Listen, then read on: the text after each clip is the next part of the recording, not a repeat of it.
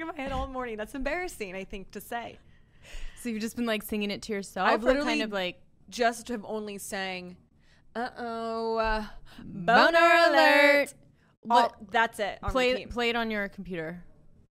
We'll be able to hear.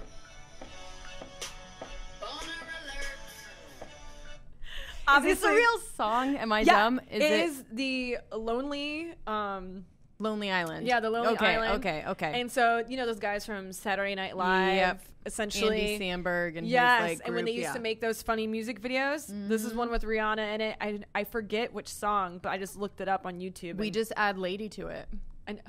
Right? Oh. Lady Boner Alert. Okay, I was wondering how you're going to do that. How do we? Yeah.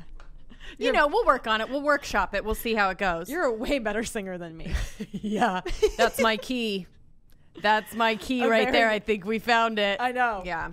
So, well, hey, actually, so there's one thing I want to start off with. Okay. At the beginning of this episode. I always get scared when I don't know. Right? I know. Actually, what do you want to lead off with? This is, and I guess I will never apologize for who I am. Okay. But I will apologize for being annoying or like irritating someone. Okay. Right? Okay. And so the other day I was looking at, so I always look at the podcast episode. Yeah. What number it is, because I always forget. Right. Before anything's posted online to make sure I'm getting it right. Okay. And so from time to time I'll see the reviews, and this review was still really good. Right. But it was talking about me, like in depth. Right? And you know, I hate when you read those. But no, ahead. It's okay. No. And I just want to address it. So it said, I wish Tiff would work on her pronunciation of the ED at the end of words. She pronounces, which by the way, I say pronounces wrong too, the sound as it, making it me insane every time I listen to it. And I hear her do it like 30 times an episode. So since this is a podcast and sound is paramount, and unfortunately for me, this includes odd dictation anomalies. In this case, if I'm confusing anyone, and she gives like multiple examples. If I say stupid, I'll say stupid. Jared. Mm-hmm. And so this is what I'll say. I will never apologize for being me, but I will apologize if that's bothering you. Right. Like you, the listeners, I think I'm just as astounded that I was asked to do a podcast. No joke. When Ross even mentioned it to me, I was like, are you fucking kidding me? And this is the reason why. Is while I can talk all day and have fun, when it's me and just me being me with you, like a girlfriend or with my friends, I pronounce things wrong all the time. I talk. Don't we all? I talk super quickly. Like, I'm telling you way too fast, where half the time I'm talking over myself, tripping over my words, and people cannot understand. Yeah. And I'm really loud. I'm like the fucking Fast and the Furious when it comes to talking. Yeah, right? Yeah. And I've always been that way. Now, the only way that I am good at speaking, because I'm great at public speaking and I'm great as an instructor, is when I have things memorized and when I know the content and I'm like in a professional manner. But at the same time, you don't get Tiffany's personality there. Right. You know what I mean? You get the professional Tiffany. That's what I was going to say. I'm not good if I have stuff written. Correct. Because I'll either not be able to read it because I'm actually dumb. I'll just have to think it. But so you're probably better seeing it, and I can't. I'll mess it up if I do it that way. So for me, that always worked, because when my mom had me in, she had me in a speech class, right, at one point, and you were giving speeches. And I remember I did Lincoln's 407 years ago. Oh my gosh, I did that one too. Right? And my mom was like, you were made for this. So that's why later on when I was told that Sear is an instructing position, I was like, this is great. Now talking one-on-one, just with friends and having fun, this is me. Yeah. And sadly, this is me. So I will say this. I used to listen to our podcast back to use as a critiquing method, right? Yeah. To see where I could grow and improve. But I started to realize that when I was doing this, I was attacking myself. Yeah. I think I told you not to do that. Tearing myself down. I was giving myself anxiety, crippling anxiety. Tiffany, you can't do anything right. And so it got to the point where even if on a few episodes, I was being really self-conscious of what I said and how I said it and making sure to enunciate words correctly. Dude, I said Washington. I lived in Washington State. Yeah, but I think for I will say this 7 years. And I actually say it right now, but it took me literally 2 years to be like, Washington, right? Because I grew up saying things in this manner. Yeah. So while I understand the frustration of her, and by the way, it was still like a 5-star review, and I appreciate the advice and the critique, at the same time, I'm kind of like, sadly, this is me. It's going to be, because if you think about it and you try and change it, you're not going to be really in it. And I'm not going to really be my in the conversation. Self. Yeah. I have listened to other podcasts before where I hate to say it, but people's voices, like their tone and the way girls say certain things annoy me, and I cannot listen. Right. And it's no harsh feelings on them. It's just even honestly the way they speak. I don't even like the sound of my own voice. So like I completely understand. That's why sometimes podcasting, you might like the content, but you're like, man, these people, and that's how it is. And so I hope I don't ruin it for anyone because I know you're fucking amazing. They're like, it's great until Tiffany started talking. Mine is like, I think people have said I say like too much. I say it because I have that like vocal fry. It's called vocal fry if you're kind of like valley girl and you say like, and at the end of your sentences. So I have a little bit of that. People hate it.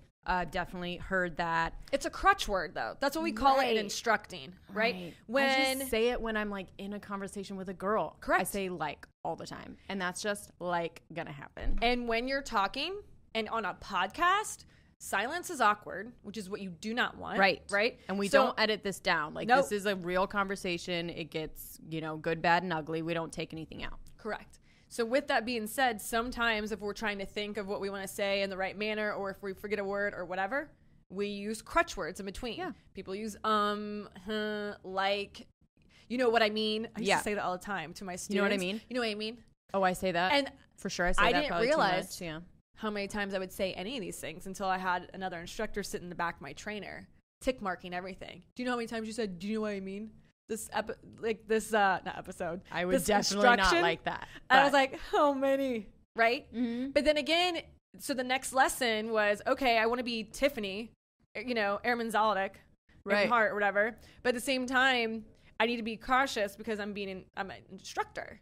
And I don't want to be instructor, professional Tiffany on here. Like, don't get me wrong. There's times where I'm sure it's called for. Right. But on this, I just want to be my authentic self. And if I start overthinking things and get in my head with what I'm saying and second guess like what I'm about to say, then you kind of lose my personality with it. Right. And I would urge you guys, like we actually did in a earlier episode, we talked about that. Or it was on a Drinkin Bros. And Dan was like making fun of you. And you're like, dude, what the fuck? Like, this is how I talk, dude.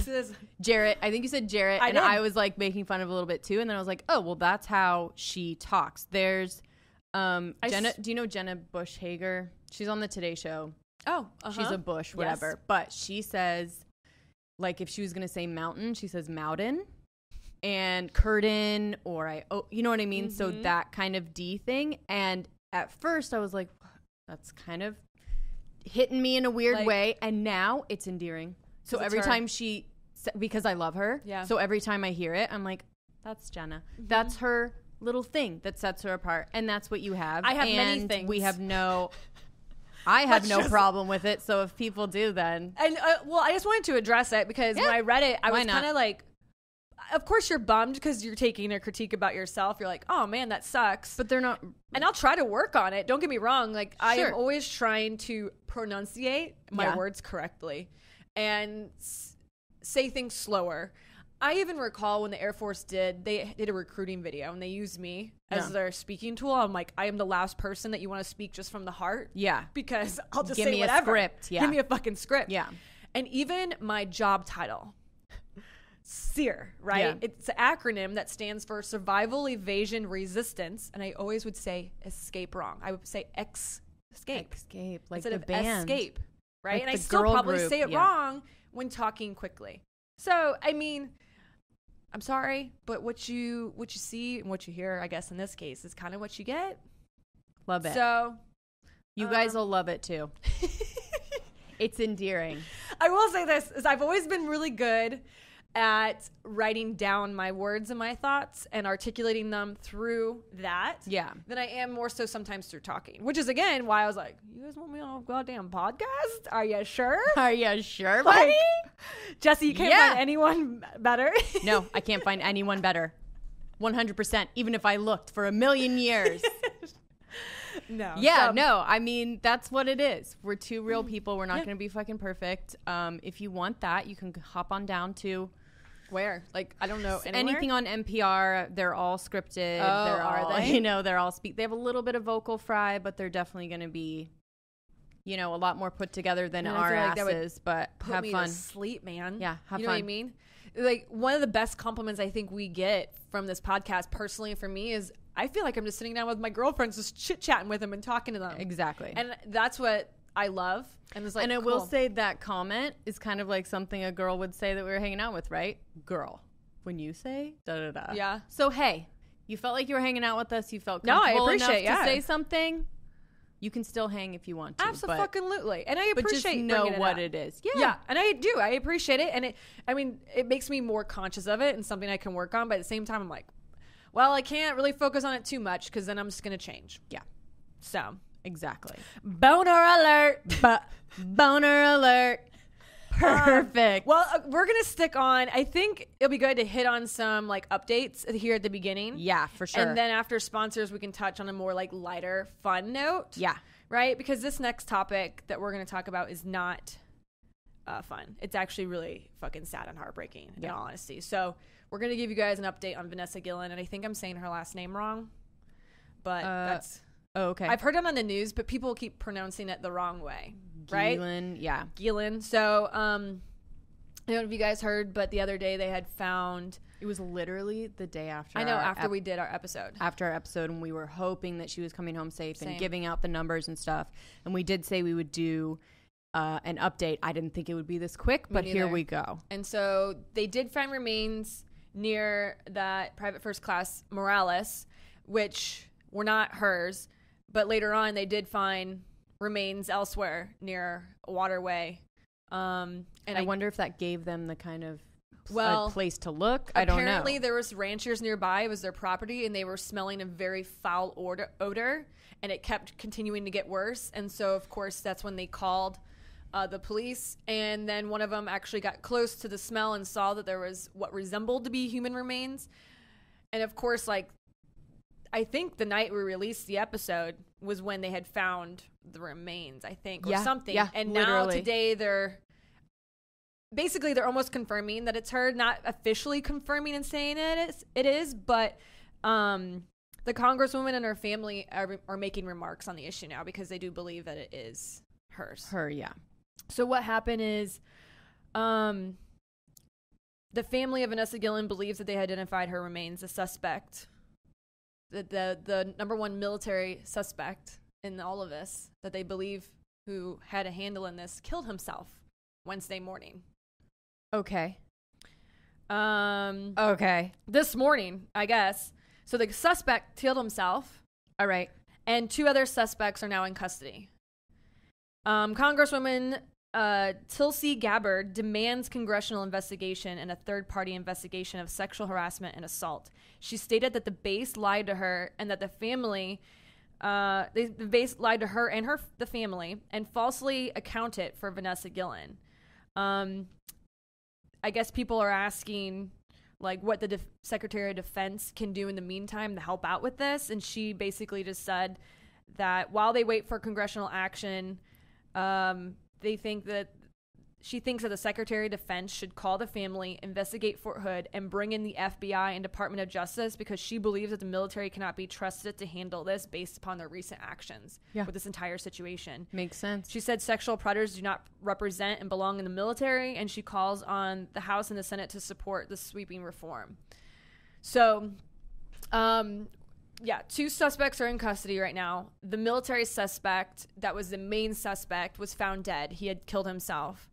One of the suspects that's in custody right now is an estranged wife of a former Fort Hood soldier. Yeah, that one's interesting to me. Right? So in my head, I was just trying to go through scenarios of why? Yeah. Like, what do you, hello. An article. She knew something. Correct. Yeah. an article report that I read the other day was that when they did find remains, they found her cell phone. Okay. And that inside of her cell phone was a, bless you. Boner alert. Boner alert. It's just, she just sneezed, by the way. Sorry. But inside that cell phone was apparently text messages that went out. And one of the text messages that did go out was a serial number to a firearm. And they believe it was a military firearm. And they're wondering, and she was last in the army room. Which is where the firearms are. Yeah. But so that text message went out to a recipient, and they contacted that recipient and asked for their phone and their records and stuff like that. They believe, this is what they said based upon speculation, that they don't believe Vanessa sent that text. They believe the main suspect did. Right? Yeah, because why would she? Why would Vanessa? And they believe she was disappeared. She was gone. Yeah, she was already gone at that point. And they think that she was dead. Okay. So, again, everyone's just working with bits and pieces, and we can grasp at straws all day, but what it seems as if is like maybe they used a weapon from the army room to commit this crime because they're shot all the time and they have fingerprints all over them from so there's tons of soldiers. Yeah. Maybe they used it and they were like, hey, put it back. I don't even know. So, dude, this is, I don't know. My heart breaks for this fucking family. Like, breaks so badly. Yeah. And here's the thing too, like, we post it on our Broettes page, and we asked people, like, what the fuck's going on with Fort Hood, guys? Yeah. And so many people wrote in and said, like, this is just Fort Hood. There's, like, crime and drugs and criminals and stuff all around. So when a soldier goes missing, people just assume that they, like, went AWOL or was dealing with something like that. And they don't do anything. Like, even that private first class, the male Morales, his mother was like, thank God he was found. You know what I mean? Like, yeah. He should have been looked for the entire time instead of just being like, oh, yeah, the guy deserted it. He went AWOL. So that sounds like a little bit of the mentality of the military there, where they're just like, it's pretty... It seems like it's just there. I gotta be honest. No, because, just there. That's what I mean. Because they're like, it's shitty out here. There's drug dealers or whatever. It's a terrible mentality. Right. I'm telling you right now. If somebody goes AWOL, whatever... If they're missing an important piece of equipment that's like thousands of dollars, they will literally shut down the entire base. They'll make everyone stay on base inside their fucking barracks or their team rooms or their units. Yeah. And they won't let anyone leave until they find that fucking piece of equipment. I've seen that happen before. So why are they not doing this with human fucking beings, Jessie? You know I don't know, girl. No, I know. It's just rhetorical. But here's the thing too. So due to the lack of answers, safety, respect, and responsibility in Fort Hood, again, they're demanding a congressional investigation to be done. The people keep asking, how can someone be sexually harassed on base, go missing on base, and the family has not obtained any answers in 2 months?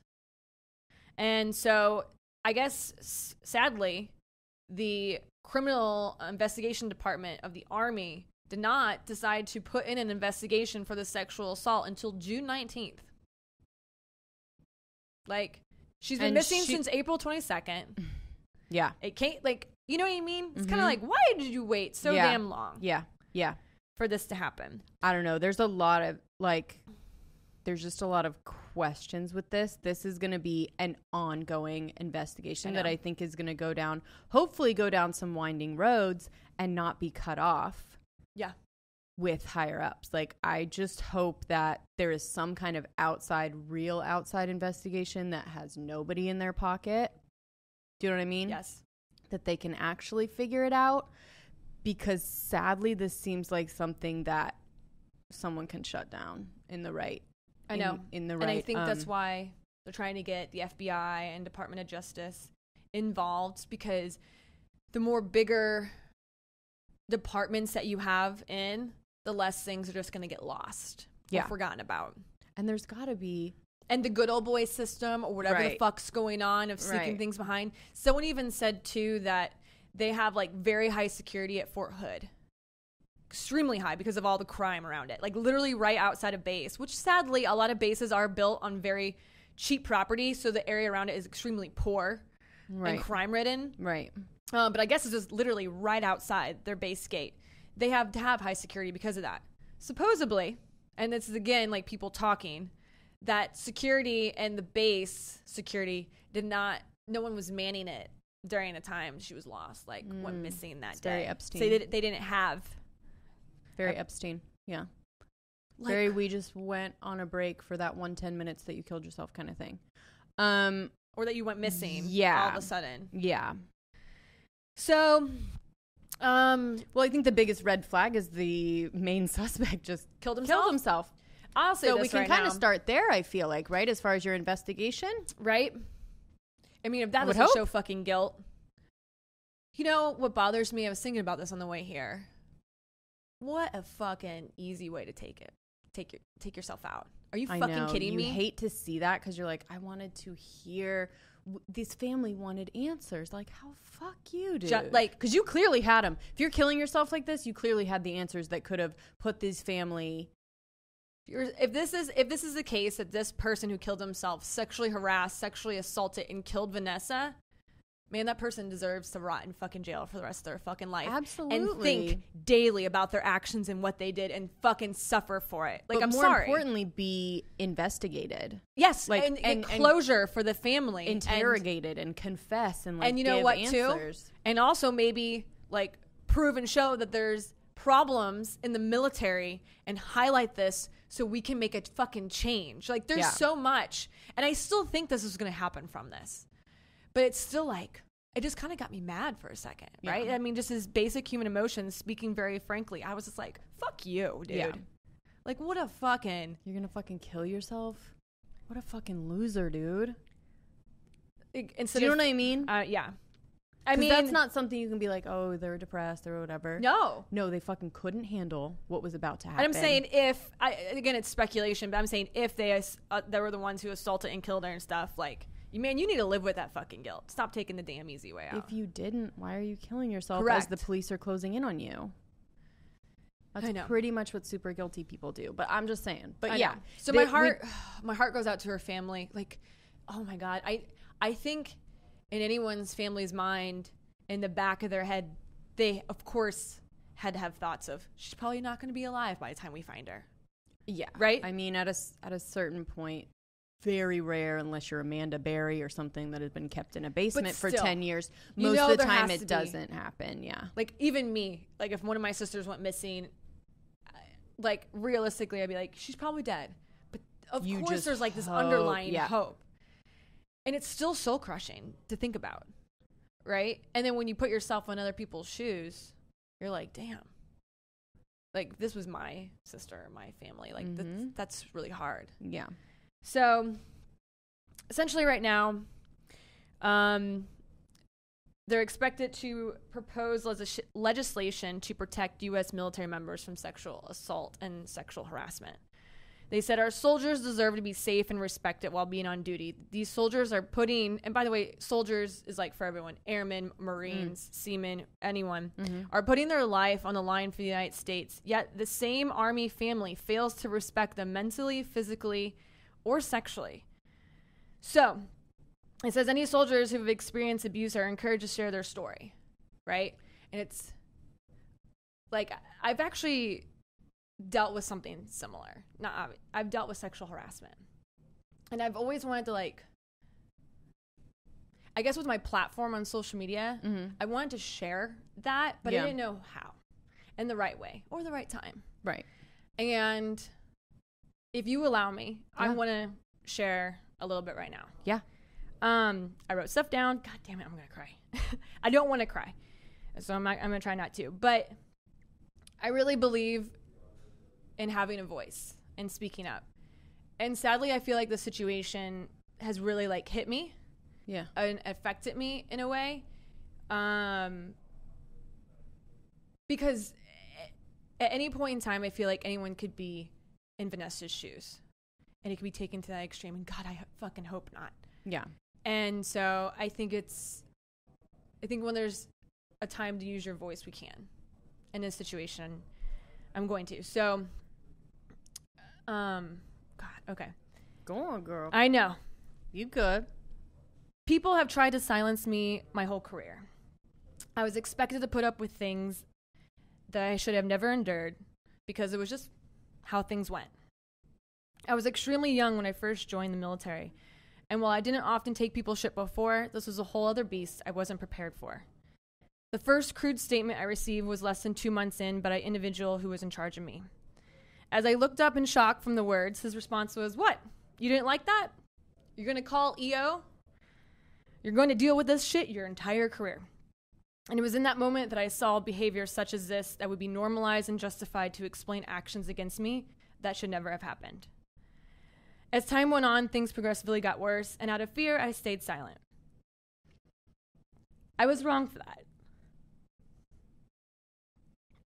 I should have said something, but I did not. And I was ashamed and still ashamed of myself. After receiving a death threat from an individual I worked with, I finally decided to speak up for myself. The supervisor I talked to told me, this is just boys being boys. They never worked with a girl before, so they don't even know how to act. I'm fairly certain this information stopped at him and was forgotten about, as nothing came of it, but the hate and harassment from this individual continued.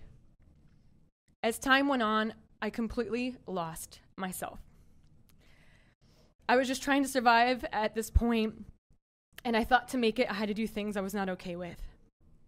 So I stayed silent to not cause any issues because guys feared working with females since, we always cause unnecessary drama. I let the sexism, bullying, and harassment continue, and I just tried as hard as I could to be one of the guys so I could be accepted. Anytime I could, I would drink myself to the point where I would forget all the pain. I hated my life and who I was becoming just to appease those around me. Then the day came where enough was enough and things were taken way too far, and I finally took a stand for myself in fear of my well-being. This is a moment that silence would scar me forever, and I wasn't going to let that happen. I finally found my voice and respect for myself. While I was still fearful of breaking my silence, I realized in that moment I'd rather be hated for sticking up for myself rather than hating myself for all I was about to endure. As you can imagine, I was crucified for not putting up with something that no one should have to put up with. If I thought life was hell before, God, I was wrong because this was it. The finger of blame fell on me because of my gender. It was said a woman couldn't handle this job, and to them, I was giving them proof of just that. No. This is just some bullshit justification to treat women like scum because it was easier to blame things on just one person rather than to realize there was a bigger issue at play here.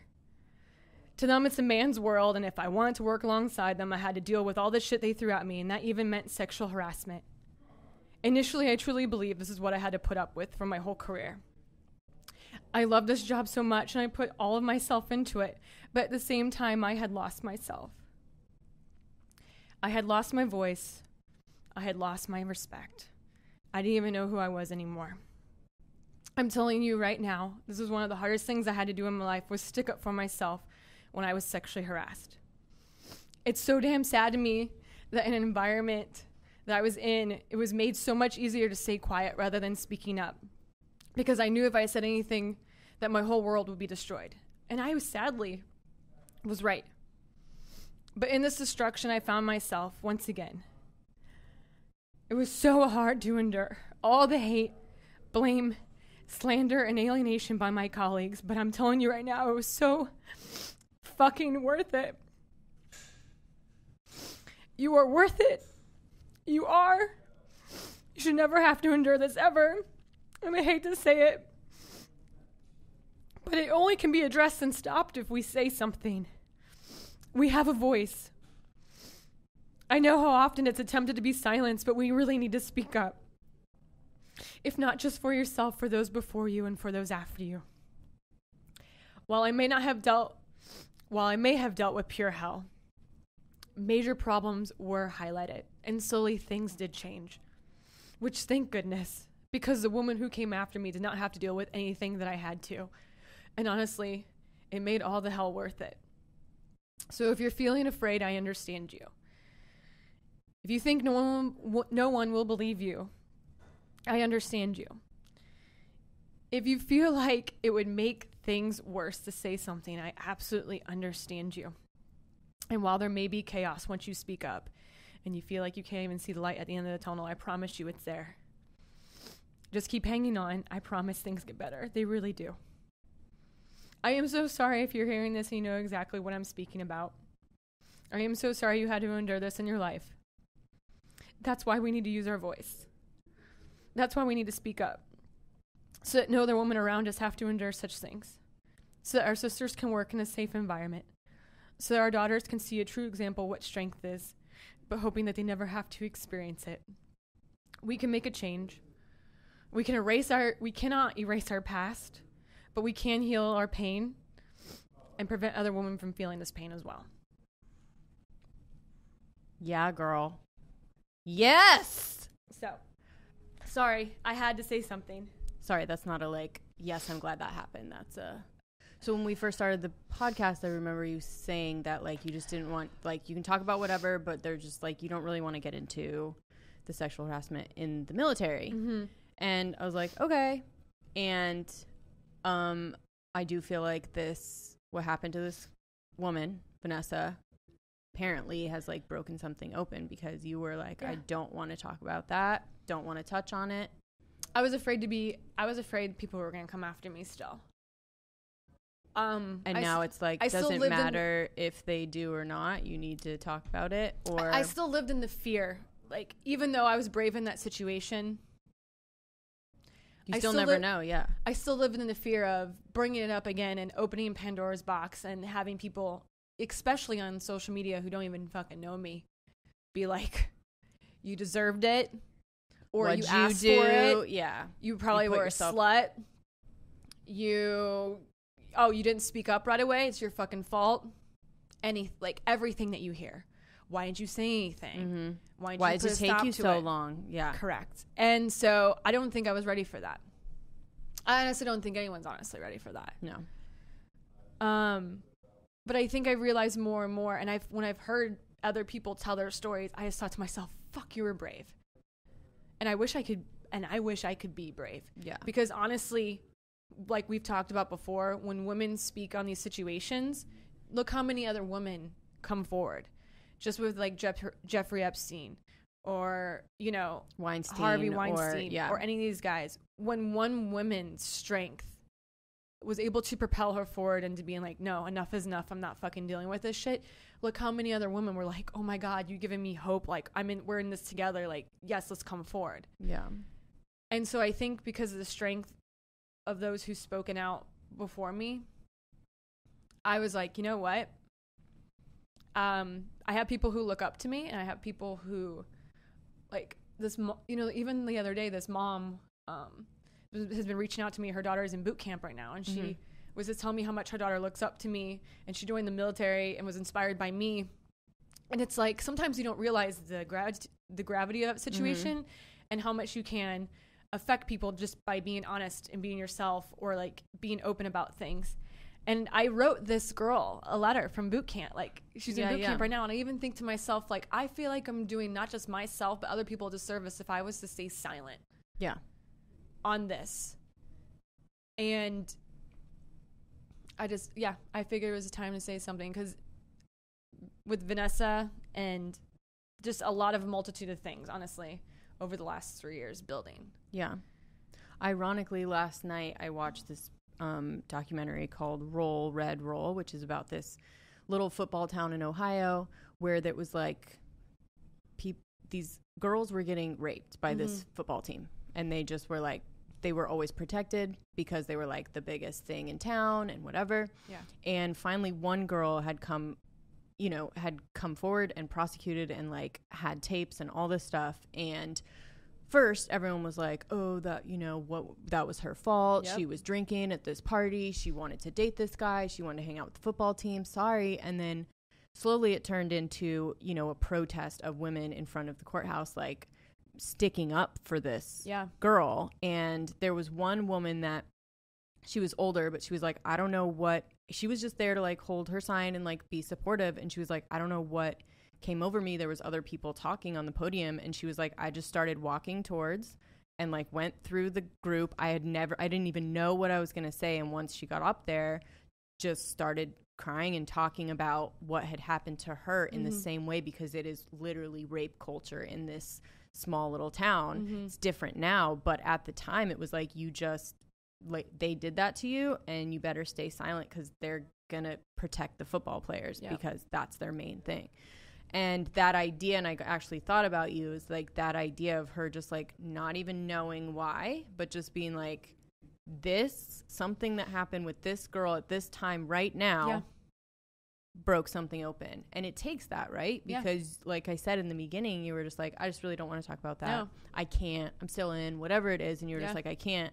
And it had to take something that hit you in the right way at the right time to be like, I don't even know what I'm doing. I don't even know what the repercussions are, but I have to say it. And it's kind of crazy, like to watch and see, and like, and even like just you getting emotional about it. It's very, it brings me back. It's very strong. Like it brings me back. I mean, Jessie, I fucking hate it myself. Yeah. You know,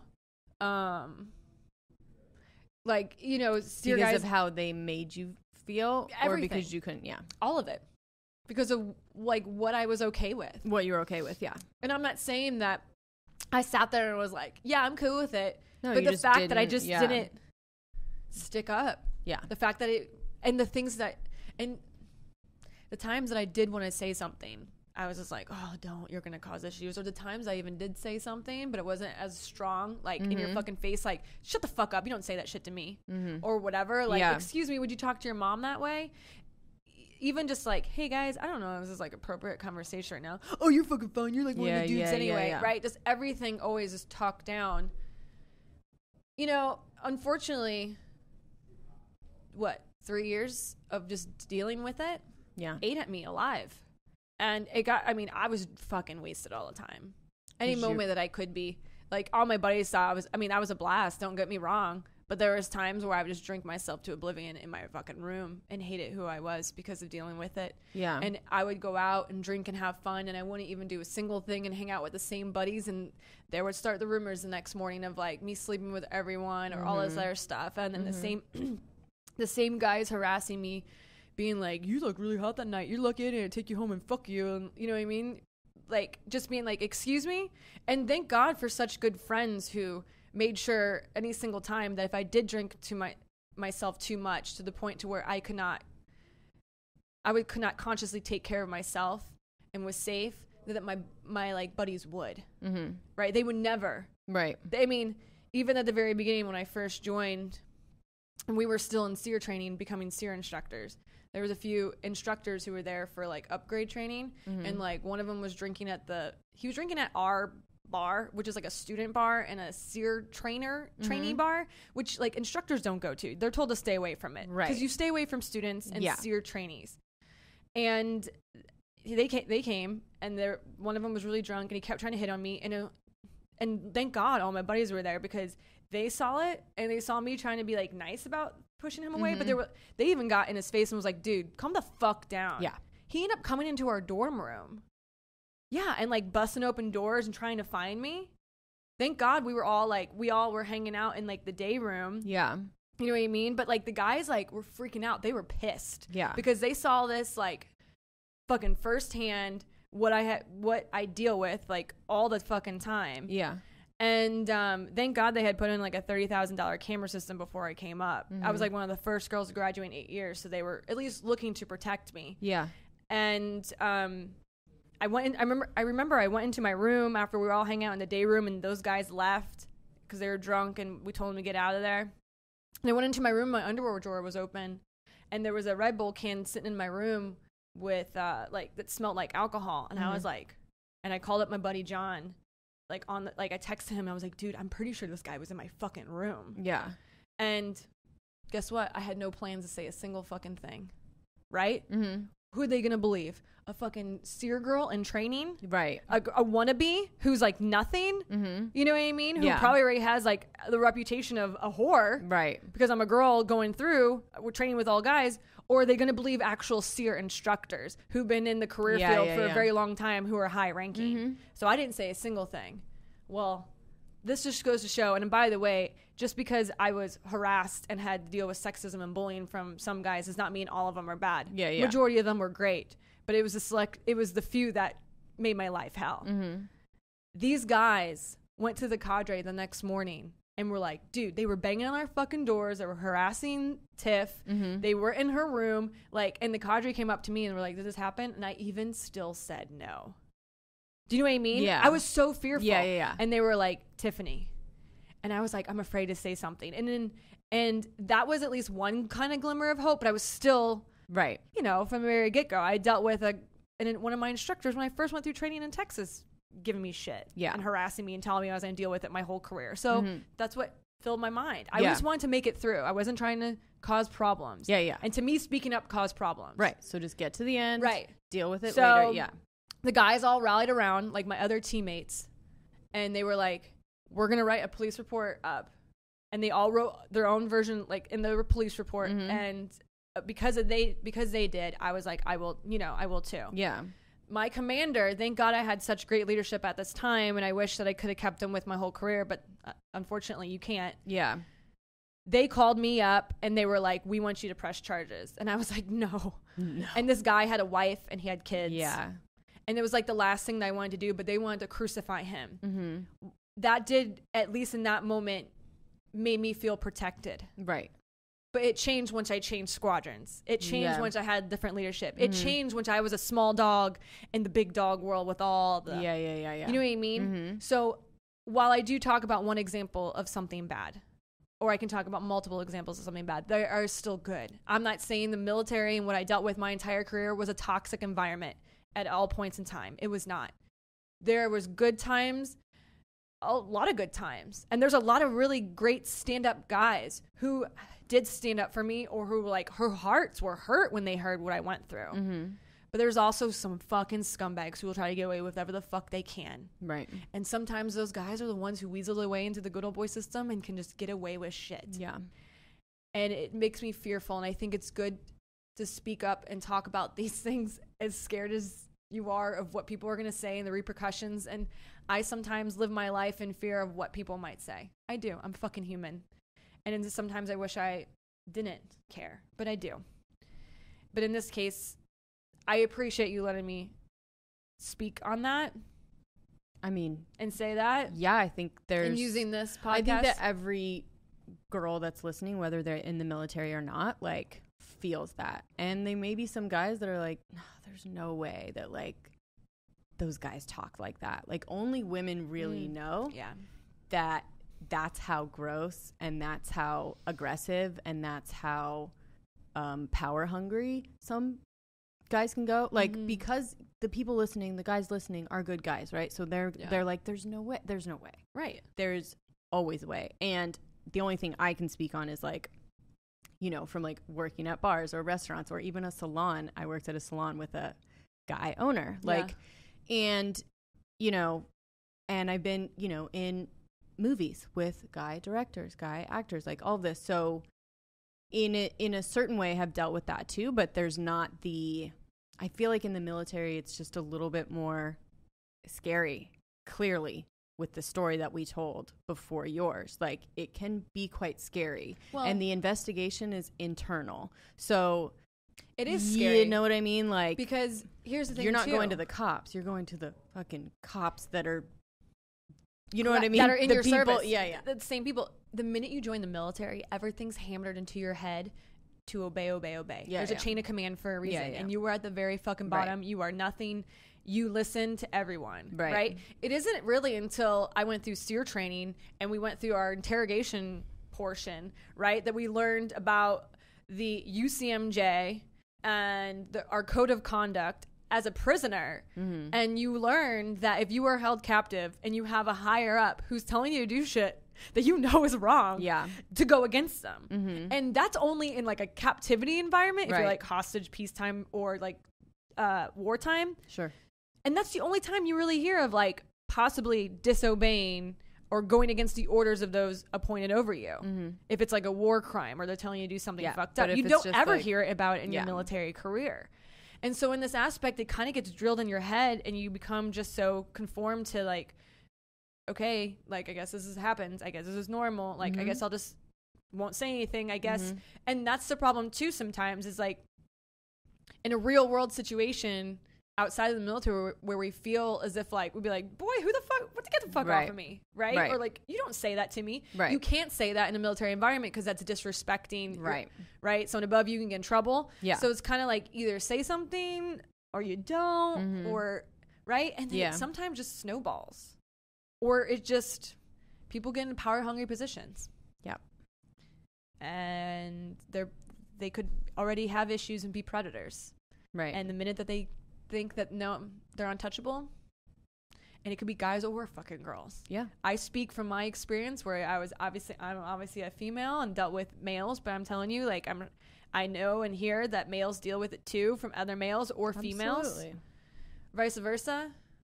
And yeah, it is scary because you're a brotherhood, you're a sisterhood. It's like a big family, and you really depend on each other a lot. And sometimes you're in close quarters. Like, for example, Vanessa, she was walked in when she was showering by that supervisor, just acting like it was nothing, you know? And like, when does that happen at work? Like, never. For really anyone. But in a military environment, you know, you're in different quarters. Like, for example, when I used to always be out in the khakis outside in the woods with the guys, which is these massive, huge tents, we'd all sleep in a big bay area. So if I ever wanted to change, and we would only stay in those during the winter, by the way. So it's freezing outside. So either I'd go outside and freeze my ass off and change in the snow, or all the guys would be like in the kitchen. I'd be like, hey guys, I'm changing. Don't come in here. And then you can hear all of those like comments. No, and actually they were always good. And so that they worked with me a lot of times. They would be like, they would be in that bay and they'd be like, hey Tiff, balls out. And I was like, got it. Ain't looking, man. Right? And we had to kind of, while it was still kind of awkward sometimes for people, and people don't like when things are uncomfortable. It's just what you dealt with, you know, with the genders. But, you know, if I would be changing, they'd be like, boobs out. And I was like, yeah, I mean, I don't really got any, but okay. Here we go. But that's what you dealt with. And it was fine. That's fine. But that was respect. And what you dealt with. So, I don't know. I couldn't even tell you why, but it was just on my heart. And even the other day when we were talking about it Monday, I just was like, it hit me. You even called me up after the episode. Just were kind of like, are you okay? Like, are you right? And I think it's a lot of life, but this situation and just hearing about this and then seeing like probably the worst case scenario that can happen from it. Right? Death. Disappearance leading to murder. It just awoken something in me to feel the need to share it, because maybe if I can share my story, it can help others who've dealt with the same thing, or maybe it can help others speak up in situations where they deal with this and prevent stuff like this from happening. Right? We should never have to deal with it. And I'm not saying that us not speaking up means we deserve it. We'll never say that ever. But I'm just saying the only way people know about this, and the only time like people can change or leadership would know and make changes and correct the environment, is by us using our voice. Right? It's like the same thing in relationships. Your spouse doesn't know what the issue is until you let them know. So in this case, it's the same thing. So I just felt the need to use my voice. Love it. I hate crying. Ugh. You do? I hate. Yeah, that's why I couldn't I was trying to hold it in the whole time. I hate crying. I love it. Just a good cry. And lately, get it out, get it over. Lately, I've been feeling like, do you ever have this feeling like you need to cry, but it's for no reason? Does that make sense? I was talking to my husband about it last night. Oh my gosh. I sat down, ate some food. I was watching, because that's the only time I get to watch any show. I was watching, what the fuck was it? America's Got Talent. And it wasn't even like a sad story, but I was gosh, America's Got Talent will make you, they make you cry. The heartstrings. They make you cry. With everything. The slow motion when they win and the fucking confetti coming down. And there was a few times where they just even introduced me to people. It was like a funny story, right? And I was just like, why do I? Whoa, calm it down, girl. Why do you feel the need to like cry? And then one of the guys did it. I was like, this is so beautiful. Oh my gosh. While eating my food. And like, I don't really have those moments often. It's like every 5 years. But when I do, it's like, fuck. And now I'm having it with you all. So welcome to my breakdown. Yeah, no. I think it's important. It's important. It's important to break down every once in a while, because holding it in, pushing it deep down inside, it's what I do too. It comes out in weird ways. It does. And it doesn't necessarily come out in crying ways. Sometimes it'll come out in like anger or like frustration, when it's just like, dude, you just need to sit on your fucking bed and cry, listen to sad music, so that you don't be a fucking playlist. You know, so I don't be a like times, bitch to my husband or something. Correct. A lot of times I realize that when I do push down those emotions, it comes out in toxic ways that affects other people around me. Right? Yeah, like, for sure. You know, my husband is like getting the brunt of the frustration, when in fact it's not even close to him. Right. And then he's frustrated because they do it with us too, though. Oh, absolutely. I'm always like, we all the do lucky lady. And he's all stressed out about something. I'll be like, I'm at home, just the lucky lady about to get some shit when you get home about nothing, right? I need to start saying that. You're the lucky lady. Yeah. Or if you're going to take it, or if I take it out at him, I'm like, guess who's the lucky guy? You get all my shit right now, because I'm pissed at this and this and this, so I'm going to be weird to you. You know what I've done before, which is kind of sad, is that there are times where I know I'm stressed about a lot of things, and it's nothing to do with Chris, and I'm like, listen, I was like, I just have a lot going on right now, and I know I'm taking it out on you. Same. And I actually admit that I'm taking it out on him, or about to, and then I take it out on him. Yes, but I will say that was a huge growth thing for my relationship, because we've finally identified that. So like he'll even say now, like, dude, he knows it's not you. I'm stressed about something else. I know I'm taking it out on you. I know I'm snapping. I'm knowing whatever. But like, that's a huge growth for us. Like, we're still gonna do it. Same. But identifying it is the most that you can do. Personally. They're so realizing it's not a them issue. Yeah. It's a you issue. Yeah. And all they can do is just be there for you. Yeah. And like, I'm still going to be like bitchy at you for no reason. And I'm going to be talking about like stuff that doesn't even make sense that I'm pissed about. The main thing that I do is like, I will like stomp around the house cleaning, and I'll be like, and then I'll start yelling at the kids to like put your shoes. I'm the only one that fucking cleans up around here. Yeah. I'm not your mom too. That's my main thing, is like, I'm not your mom too. I'm their mom. And then he knows that something else is going on, because I don't even usually clean. So if I'm stomping around cleaning, being like, I'm the only one that cleans, he'll be like, when? Do you know what I mean? Yeah. Like, are you really? Or are you doing it right now? Like, I get it. But, you know, there's certain little tells. I'm sure your husband, like, if he says a certain thing, you're like, that's not about me. Correct. That's about something else. Yeah. And that's the one thing that you go to. That I know. Well, I know that if he ever brings up the situation with his daughter and his ex-wife, right? Or anything that has to do, like, because the only time he talks about it is when it's gotten really bad. Exactly. And it's really wearing down on him. As much as he's trying to just be part of her life, and his ex-wife won't let him. Right. It's so fucking sad. And so I know that when he starts talking about it, I have, like, sometimes when he starts to get more and more intense, I'm like, hey, I love you. I'm here for you. Don't take it out on me. Right. You know, and I realize that. Yeah. So it's like, okay, here it comes. Yeah. But it's okay. Yeah.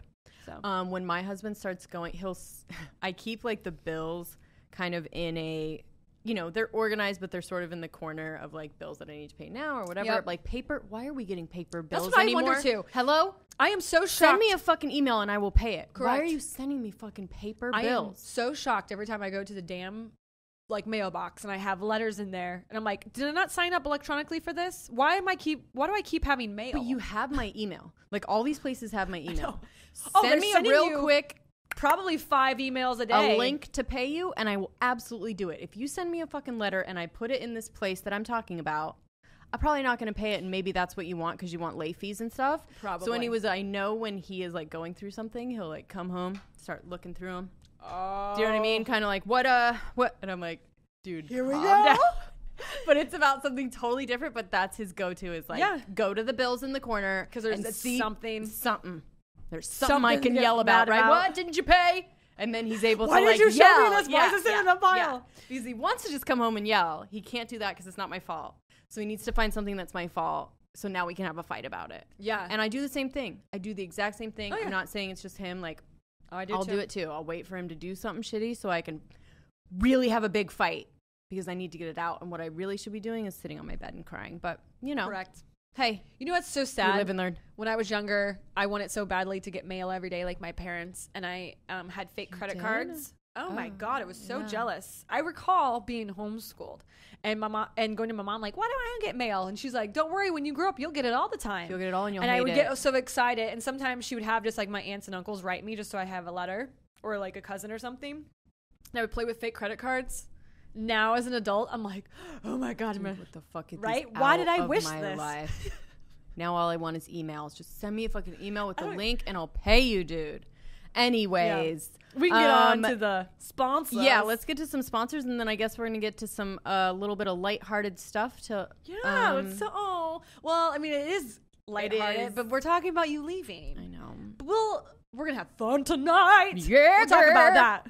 Yeah, girl. All right, first up, as always, we have ghostbed.com/Drinkin Bros. Of course. Ghostbed, we love all of the humans in the studio and... everywhere sleep on ghost beds. We love them. You got the Luxe, right? I did. So I'm trading in for the Luxe because you love it so much. With the cooling top layer. Gotta get the cooling. So right now they're doing 25% off plus 2 free pillows. And they're also doing 30% off a bundle package. They always have great deals. They really do. I think this is going to be going through July 4th. So get on it. This is one of the best deals that they have. And they're just for our listeners. In the Drinkin Bros network. So go to ghostbed.com/Drinkin Bros. Get your comfy cozy on. Next up, we have StrikeForceEnergy.com. I think I'm going to be using them tonight. I think we're going to have to. Because, I actually need one right now. So, for example, I did, we have some of these, which is like this energy drink. It's okay, but it makes me jittery where Strike Force does not. Strike Force doesn't. By the way, you can never use these energy drinks or anything like this. Don't ever use it to drink with because you will get terribly sick because of all the extra junk that's in it. Strike Force does not have that junk. It's so you're just adding the very energy, clean energy. That's why you won't get sick. Yeah, you're just adding the energy, a little packet of liquid energy to whatever drink you have. So it can be water, LaCroix, White Claw, Truly, vodka, soda, whatever you're feeling. Flavor too to it. You know what I mean? Flavor, sugar-free, gluten-free. Calorie-free. It's a girl's best friend. Well, and guys. It's really great. It's your waistline's best friend, and it will keep you going all night long. Go to StrikeForceEnergy.com, promo code LadyBoner for 20% off everything in the store. Next up, we've got alert. Dude, play it. Oh, oh shit. Do you not have it? I can put it in the audio.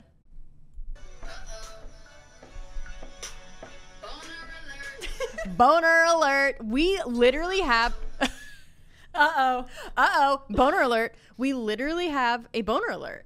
We do. We have Get Roman. Woo! We have GetRoman.com as a sponsor. Go to GetRoman.com/Broettes first of all.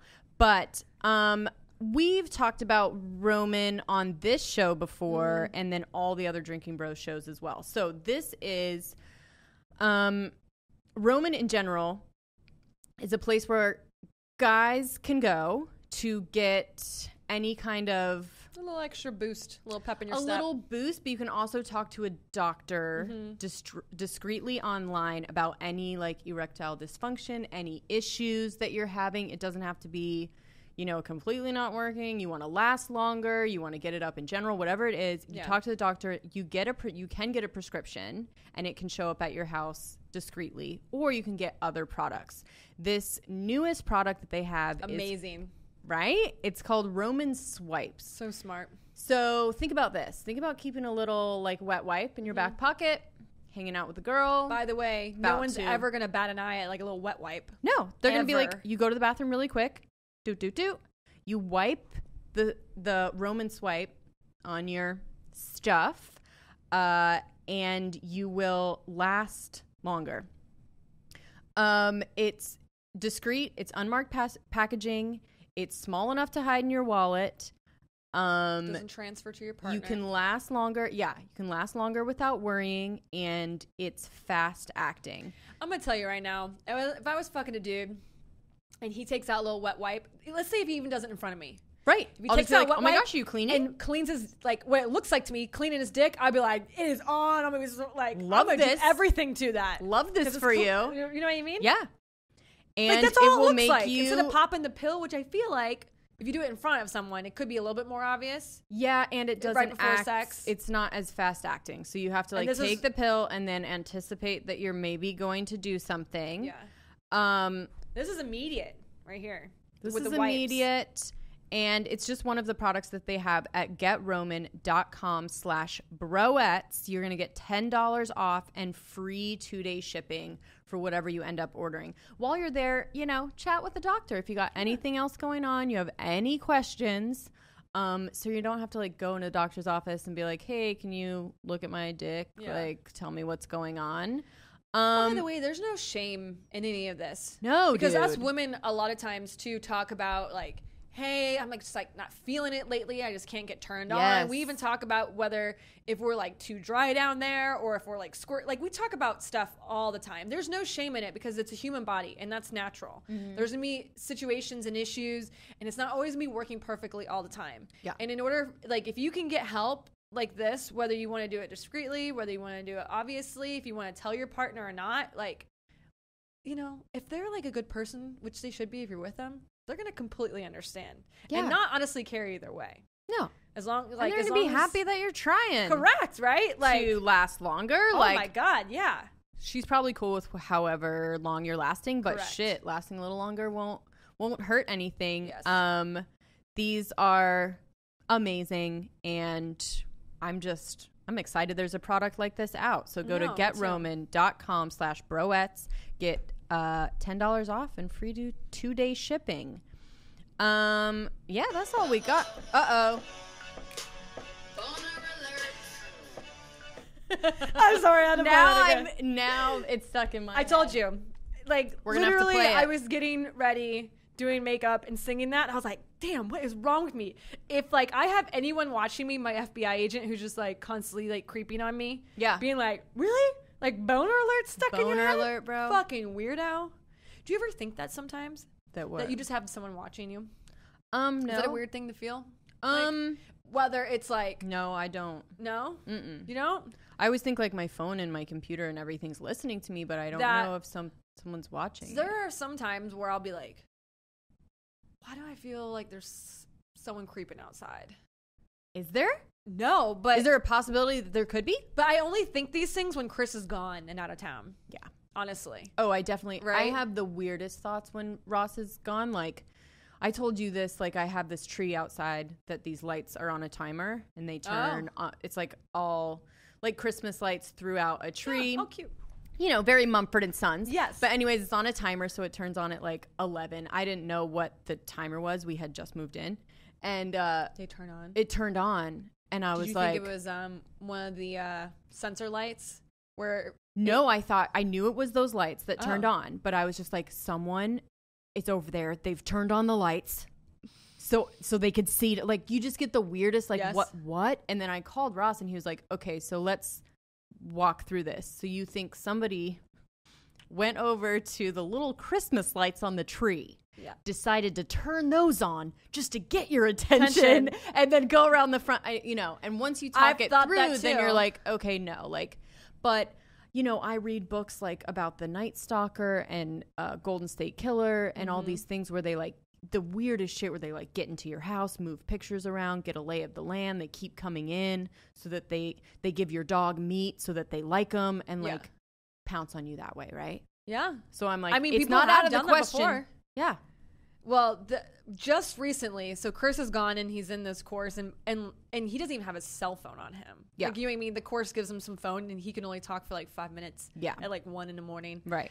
And so, hey, big dogs, I'm manning the house. Yeah. And so, like, while I love my dogs and they're kind of like, they'll bark at noise if it's like sketchy, they're not going to attack anyone. No. Or like really let you know. Yeah. Correct. So all of a sudden I hear a fire alarm going off, but it was the fire alarm battery. Like beep.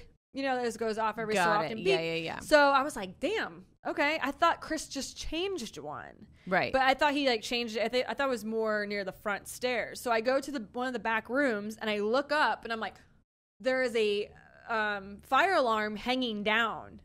But that's not the one that's beeping. There's another one beeping. Right. And for some reason, the doors are closed back there, and I don't remember closing them. I was just like, what the fuck? Yeah. So I go to my room, There's a shotgun, and we have the M. What does he have? I don't. He doesn't have the 9. He basically has an assault rifle. Yeah. Near the bed. Yeah. And I just grabbed that with the scope and everything on it. It has like the little tripod and whatever else. And I just go clear the room. Like, I'm like, you know, you see the shower curtain back. Yeah, It's like, what the fuck? Okay. Like, I look and I'm like, there's no one in Gracie's room. Yeah. What is going on here? I was like, why is that hanging down? Yeah. It's like Chris didn't change that one. Do you know what I mean? But I would never even probably bat an eye to it or care if Chris was home. For sure. Because I'm alone. I'm like, whoa. Is there someone in here? And then realizing like, shit, I left the garage door open. Like the big garage door, the other door's open. Maybe someone could have snuck in while I was fulfilling orders. I know. Like, but your mind does that where you're like, of course someone's going to break in, take out the fire alarm. Let it hang down. It makes no fucking sense. And then like go, like, of course. And your mind is just like, of course. I know. So anyways. I mean, I kind of did. I will be honest. I kind of felt pretty badass because obviously I took it off safe and I had it on fire. That's what because I'm obviously saying. You need to use it right away if you're going to. And I just, finger off. Like I know how to handle a weapon. Luckily, so I was kind of like, and then I like put it on safe and I put the fire alarm back and I was kind of like, okay. And for a minute there, I was like, if they're watching me, I hope that they're scared now. Right? Like, damn, that chick can hold her own. Like, hey, guy. You guys, whoever get the fuck out of here. Let's go. She knows how to use a gun. Yeah. But in reality, I was kind of like, well, I mean, at least I know I'm self-sufficient. Yeah. I don't want to shoot anyone, but if I had to, I guess I'd feel comfortable about it. Yeah. And then I put it back, and then I was like, and then of course, like my inner woman came out, like, oh, is it unsafe? Is it? Careful. Like, and I was just carrying it around. Yeah. I'm fucking weird. And I live across the street from a cop. Like, the cop car is in the driveway all the time. Like, yeah, that's just never gonna fucking happen. We have a safe neighborhood. We have 8-10 houses in a cul-de-sac, and like everyone knows each other. And I guarantee if they heard anything, you'd be people fine. come running. But it's just like it's your mind, right? It's your mind. It just gets to you. Goes crazy. I mean, if you guys don't know now, you're gonna know. You're going to know. Jessie's leaving. I'm leaving Little Wilmington. Not the show. No, not the show. Will continue. Show. Yeah. Show will continue twice a week. On. The show will go on. I'm leaving. We're moving the operation to Austin, Texas. That's such a good move though. It's a really good move, podcast. But it's hard for a couple reasons. Yeah. One, we're in the middle of a pandemic. I don't even know how it's going to work. Yeah. I have 2 kids. One of which was like, has a bunch of friends in the neighborhood, and I have a bunch of friends here, and it's going to be really hard. You've been here for a bit, so you're uprooting. I've been here for a bit. So I've been here for 6 years, and your life. I'm uprooting my life and like everything that's happened. I'm actually, I hate to say this, like I'm just like the goodbye tour is like getting to me a little bit, because it's like I've told people, and then there's people in your neighborhood. I've told everyone that I've like made close enough friends with in Wilmington that like, hey, just like I'm leaving, like I have to do it. I'm not super excited, but it is it is for work, whatever. And then there's the inevitable, like we have to like hang before you go, and then that last hang and the like the finalization of it. Like I'm the kind of person that would want to leave in the middle of the night and be like, I'll be back, and when I come back, I'll we'll get together and we'll have drinks, because this part for me is really hard. Yeah, it's really hard to like know that you're leaving, know that it's your last time hanging out, or like whatever. Yeah, you can travel, and you do, so like you definitely will be coming out there. There are other people that I know you say you're going to, but it never happens. And then you wonder if that's going to fall off. But it's never going to fall off. Yeah, correct. Because I have kids too, and they have kids and family, and like when in the world are those stars going to ever align? Like it sounds like a great idea. Sounds great, and you go girls trip, and we're going to be there, and we're going to plan it, and like it will 100% never happen. I know that now. I used to think that it would, but it does not. Like just when you think you're going to go, a kid will get sick or a husband has to work or whatever it is, and it'll never happen. Yeah. There are a couple women that actually have it like that. I don't know how they do. Yeah. They even have young kids, and I see them in the Caymans with their friends. Good for them. Good for them. I don't have it like they that. Worked it out. But they worked it out. They set their boundaries and their fucking do's and don'ts in the very beginning. Yeah. And we're like, I'm going to have these kids. But once a fucking year, I'm going out with all my fucking high school, college friends. I mean, and you're not going to say shit. I feel like anyone deserves that, though. You know Absolutely. I mean? It's just, sometimes it's making it possible if you have the funds or and like, money too. That's what I'm saying. Like, are we really spending money for mom to go get drunk with her friends? Yeah. Yeah. It's called a mental health vacation. Yeah. That's what it is. It's me taking care of my fucking self. That's what we're doing here. Right. Right. Well, I think that's one reason why I'm not like incredibly sad. Yeah. Is due to the fact that you and I will still be talking. We'll still doing our 2 episodes a week. Exactly. I'll be coming down there probably for like a week or something at a time. Yeah. So I'm sure by the time I'm like leaving, we're both going to be like, good, get the fuck out of here. Right? Yeah, right. Well, we'll just have alcohol poisoning. That's all. Yeah. But other than that, we'll both be like, we can't for our own health. I can't stay here any fucking longer. Be here. We're going to go out in Austin every night. God, please. I'm so fucking excited. But I will say that there is it's bittersweet, right? Even though I do live 2 hours away. Yeah. I've gotten immune to the fact of knowing that I was going to see you at least once a week, twice a week, or at least talking to you, and kind of knowing, you know, it's like more comfortable when you know someone's close within like kind of arm's reach. Like, oh, I mean, if anything, I can just come out there for the night. If anything happens, just drive out. And like, there was a lot of times when we were like fighting with our husbands or something. Oh, come out, go get an Airbnb. We'll do some shows. We'll go out when we were allowed to go out. I can't remember. And that was so great. Yeah.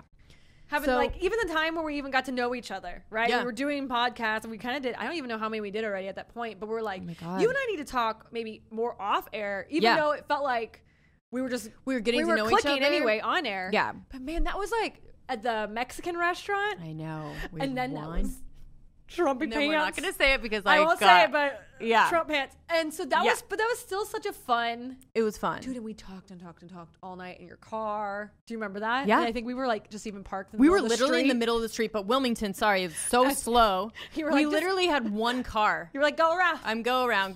We're like, just obviously, we're sitting here. It was great. It was so fun. And so I look forward to those moments that we'll have together in Texas. I will say, I posted the little go away thing that we have for tonight on the Broettes like private page, and already like people don't know where you're moving to because I don't think I also don't think I think 90% of that page does not listen to the podcast, which is kind of funny. Yeah. But they were like, oh, if you guys do it in Texas, and I'm like, funny story. Weird that you say that. But it seems like so many people are out in Texas. Yeah. So it's like a lot. Biggest amount or the largest amount of drinking bros per capita, basically. I can see that. Yeah. And in Austin specifically. So that's like our biggest chapter, if you will, whatever you want to call it. But well, one of my friends lives in Texas, and she was like, they're probably moving somewhere cool like Austin or something. Yeah. And I was like, yes. And she was, oh my God, it's so amazing there. Yeah. So that's at least one good thing to look forward to. Like, totally. I'm pretty jealous. I want to live in Texas myself. Yeah, but you're going to. I am believing that. We are going to manifest it. We will. We're going to get based over there. If you want to, if Chris wants to, and eventually someday, no matter. The biggest thing is I'm going to be like, listen, if you can't get based over there in 2 years, then just retire. Just retire. Let's go. You know what I mean? Because the time will be up anyway. Yeah. It's like, let's go. Listen, and that's what I'm going to use against him. Not against him, but I'm going to use it as like a good selling point. Sure. Like, okay, so I moved out to North Carolina for you, and I did not want to. So now it's time for you to move to Texas. Now it's my turn. That's how relationships work. You're going to do this for a while, and I'm going to remember every little thing. And then when it's my turn, I'm going to tell you it's my turn. And I'm going to say, I did this, and now it's my turn. I'm going to. That's marriage. Yeah. And that is marriage. But I've heard nothing but great things so far about Texas. I'm excited. The only thing I'm a little worried that like, you know, if like your husband's your only friend and then you're like fighting your only friend out there, not only friend. Yeah, I know, like, but out there. Yep. And like you're fighting and there's like no one you can just like grab a drink with and be like, that motherfucker. You literally have to just like sit in the house with him and be like, what the fuck? But well, how far away I guess the Black Rifle and all those guys are pretty far down south from you all. I think there's Heather's down there. Yeah, so Heather texted me and was like, are you moving to Texas? Yeah. I was like, yeah, girl, like, can we hang? She was like, yeah. She was like, yeah, again, dude, for sure. That would be like you and I trying to hang when I'm in, 2 hours away. Exactly. So it's like, where do we meet up? Like, where? I don't know. The logistics of that might be harder, but I think when people come visit, or if like anyone comes to Austin, I think I'd be able to see them. And it's one of those places. I used to live in Vegas where like people come through. That's what I mean. They always have like a trip there, or there's a concert there or something. So people are always coming through. Yeah. Whereas Wilmington, it was really hard to get like even my best friends from back in like California, or like they're all over the country now. But like to get them to actually come to Wilmington, it was a hard sell. I didn't even know there was a airport in Wilmington until I looked. I was like, dude, the airport is 15 minutes away. Like, it's super small though. Yeah. So when you think about connecting flights and how expensive that is, because that's even where I'm at. Right. So then it's like, okay, well, do we fly into Raleigh and then drive down like, the 2 hours or whatever? Correct. Yeah. So it's definitely, it's a hard sell. It's a hard sell to get people to come through, to get people to visit. So now Austin will be the destination. Yeah. And people will be coming through, and I think it'll be good, but it's taken me a second to even get to that point, and I'm not even sure that I'm there yet. That makes sense. Doesn't Renee Rouleau live around there? Yeah. She's in Austin. She's great. She's excited. I know you guys have hung out before. Didn't she go to the Post Malone? Dude. Yeah. Doesn't Post Malone, no, he's from Texas. He's from Texas. He lives in Utah? Yeah, but he lives in Utah now. But Xander is like good friends with him. So Xander's out there. He's out there. Him and Renee. Oh, I love Outed you, Xander. No, I'm just kidding. They always do this shit where they're like posting pictures of each other. They're both in the same place taking the same picture, but they never like get together in the picture or say that they're with each other. But it'll be like, oh, tacos at blah blah blah, love Taco Tuesday, and then on his Instagram he'll be like, so excited to be at Taco Tuesday at blah blah. You guys are together again. Like, please, just. My sister just apparently did that recently. I guess my younger sister's going through something right now. And so I called my other sister and I was like, hey, is she okay? Yeah. And she goes, well, I think she's back with her ex. And I go, how did you know? How do you know? And she's like, well. That's a definite back they with the didn't ex come out thing, and say it. But she was like, hey, like I'm shopping around. And she showed the back of this guy and it looked like her ex. And then he posted in his Snapchat that he was at the same store at the same time. I'm like. Exactly. It's the classic, like, come on. We're together. Like, what are you fucking embarrassed about? You both are awesome. You're both fucking cool. Like, yeah. You know what, though? I respect this. There's some people out there. I don't do it either. Well, there's some people out there who just don't even like remotely mentioning anything about their relationship or if they're in one online because they don't want anyone to get involved. And I don't fucking blame them for a second. No, I get that. And I think that's both of their things. Like, they both have. I'm sure that's what it is. And like professional. I don't even know what it is. But I'm just saying like what I can imagine. Because when you think about relationships, the more people that you talk to about your relationship, the more problems I feel like sometimes you introduce, right? Mm-hmm. Because you get a lot of people talking about things. Yeah. You can't always update them on. So let's say you vent to an acquaintance about a bad situation that happened between you and your boyfriend or you and your spouse or whatever. All of a sudden now that acquaintance who might not even know you guys that well has this very negative picture of your relationship or your spouse. Yeah. In that situation. And if you can't update them or if they're not understanding and empathetic, then all of a sudden like they're now creating a fucking story to everyone else, right? Yeah. And then it's just that's one thing I've noticed, which is why I've kept my relationship off social media. It's because I'm like, I don't need people in my fucking business. Yeah. Because relationships already are work and they have problems. Why invite more? That's why I have select few people that I talk to about relationship stuff, like deep stuff. Yeah. Right. And then we can talk just like you and I do. We talk about like not surface things, but we talk about general problems or things that we have. That you guys can probably relate to that like most women deal with, that you whatever. Understand. Yeah. But at the same time, just because we say like, hey, this happened once doesn't mean like things are bad all the time. Yeah. I think that's where selecting the right classic. Right? Selecting the right people as your friends to talk to you about your relationship is so important, because if you have that friend who's going to remember every single bad piece of information and never take in the good, and they're always holding shit over your head and think like it's just like, oh, we can't talk anymore. Yeah. Right? Yeah. You have to have someone who's empathetic and I always I shy away from, I remember with I learned this from my brother because he was with this girl and they would always break up and get back together and break up and get back together.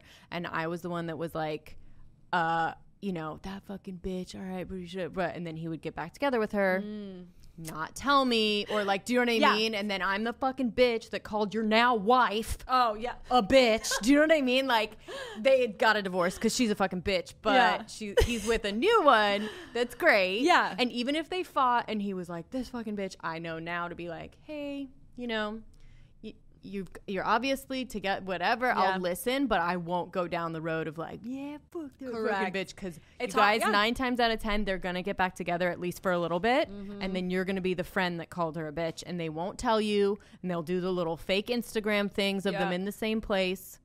You know what?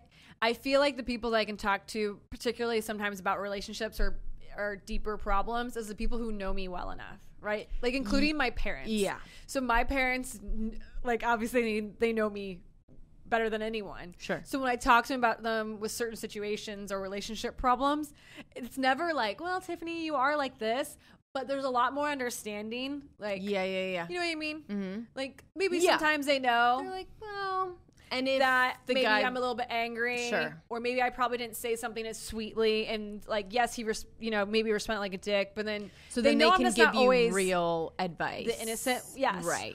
But it's not also, it's never an attack, but it's also like, hey, I understand where you're coming from. I had to learn this, or I had to do this.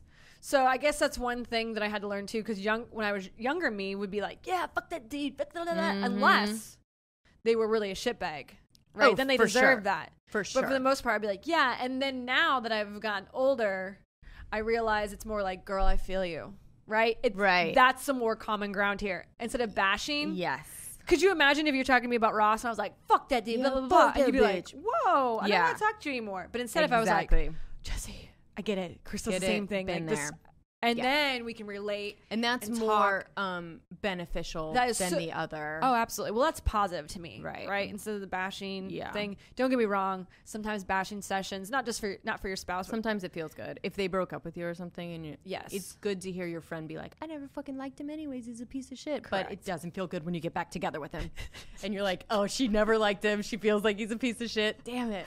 I mean, that's the thing, too. There has been times, even so with my ex-husband, when we divorced, a lot of guys came out of the woodwork all of a sudden and were like, dude, I never fucking liked him. He was a piece of shit. And then part of me was like, well, why didn't you say anything? Right? You can't, though. But then on the whole other spectrum, I thought to myself, okay, well, if you did say something, how would I have taken it? Would I have been like, fuck you? Them. Yeah. Right? Would it have like ruined our friendship? Would I believe them? Would it made them look like a bad guy? Would it cause issues between them and my ex? Right.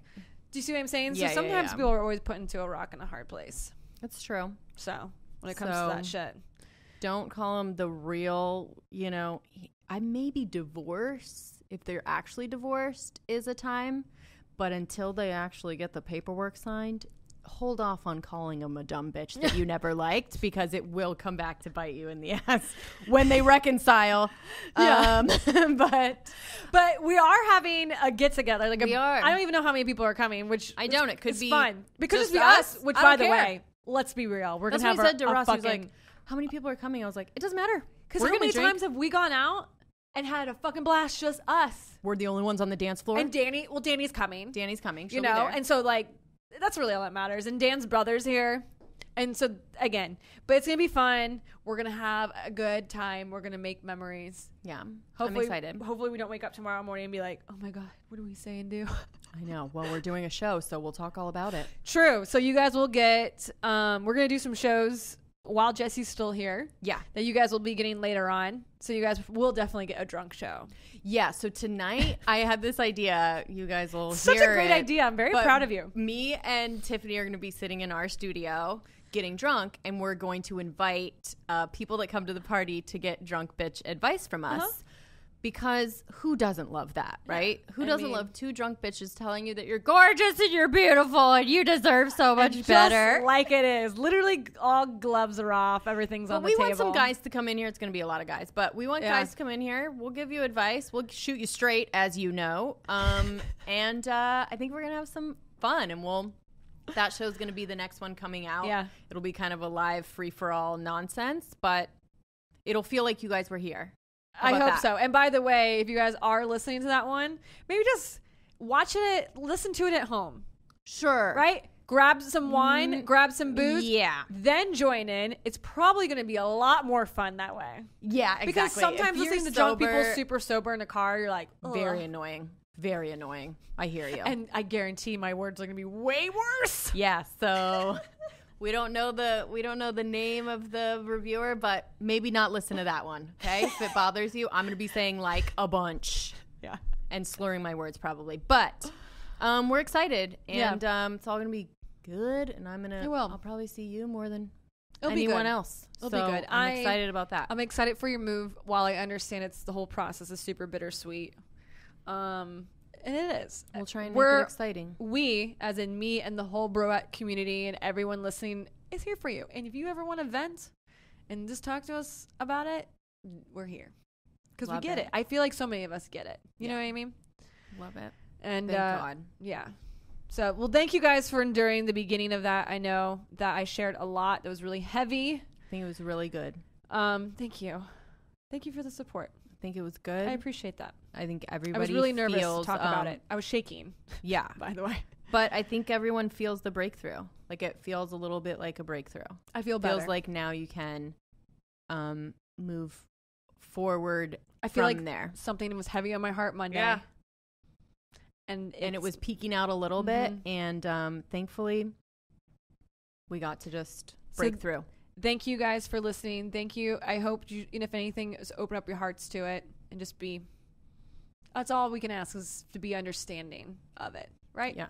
And well, I guess stay tuned for the next one, guys, because it's gonna be a shit show. Wait a second. What? We gotta end this. Oh God.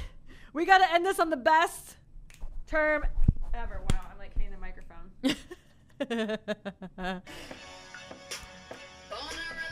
Oh!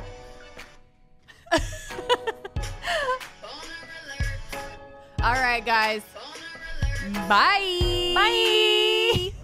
Yeah, you've been watching every move and plotting your next move on every girl I'm moving on. Yeah, don't you better things to do? Yeah, go buy some fucking shoes. Yeah, you're irritating. You say